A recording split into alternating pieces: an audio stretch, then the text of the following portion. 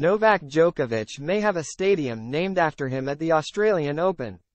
Australian Open tournament director Craig Tiley says he would be supportive of a Melbourne Park stadium being named after Novak Djokovic.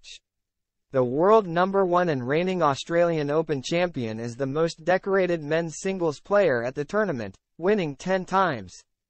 Djokovic goes into the inaugural Grand Slam of 2024 as the big favourite to win an 11th Australian Open.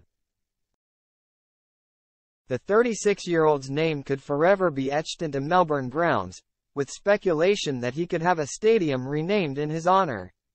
However, renaming the arenas at Melbourne Park is not simple, meaning Djokovic may need to wait to have a stadium named after him. Unlike Wimbledon, the French Open and the US Open, Tennis Australia does not own the facilities and instead leases them from the Victorian government. It means that Tiley cannot simply sign off on the name change of a stadium. "You're the second person who's asked me that today," Tiley, who is also CEO of Tennis Australia, said on the latest episode of the Rock and Roll Tennis podcast when asked if Djokovic will have a stadium named after him. "Look, I mean, ultimately the naming of the arena is not my decision, nor Tennis Australia's. A lot of people don't really understand that Wimbledon and the French and the US Open, they own the facility in which they run their events. We lease it, and the government, the Victorian government, owns our facilities, and we lease the facilities from them, and we are fortunate that they invest in those facilities, but we don't own them.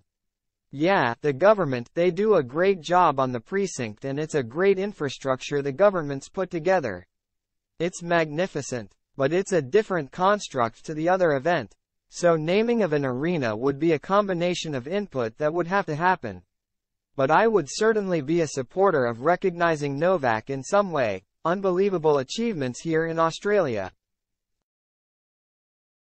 Djokovic has struggled with a wrist injury in the build-up to the Australian Open. He was dumped out of the United Cup in a shock defeat by Alex de Minaur this week, halting a 43-match winning run on Australian soil. "I knew that probably, I am, not going to be at 100% physically, emotionally, mentally game-wise in the opening week of a season," Djokovic reflected afterwards. "Neither did I expect that. I was not on my level, but it was just one of these days where I didn't feel my best on the court, and my opponent played very well. That's all I can say. I think it'll be okay, to be honest. It did have quite an impact, particularly on the forehand and serve.